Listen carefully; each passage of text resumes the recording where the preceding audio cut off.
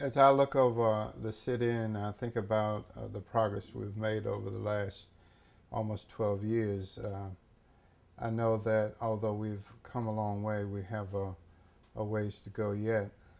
I look at that we've expanded the tax base. I look at we've created jobs where none were before.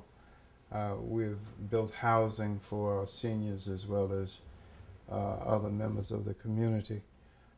We have more than $250 million either under construction or under the approval state. And we've created confidence in this city, and that if we do not continue, I'm afraid that all of the hard work that we've accomplished so far and the confidence that people have placed in this city would evaporate. So I feel that we must continue. The gains will continue if we work together, keep working together, trying to accomplish the commonality, which has been the hallmark of what we've done so far.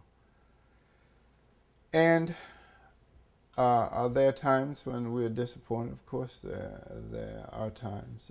But if you look through all of it, the good has outweighed the bad.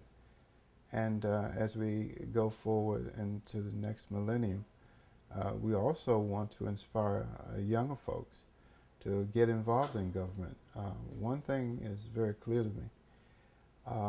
The best thing you can do for yourself or for the city is to serve others.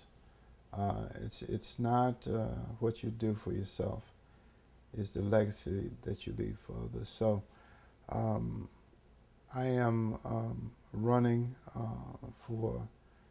to preserve the future and to be the example of what government can do for the most of the people.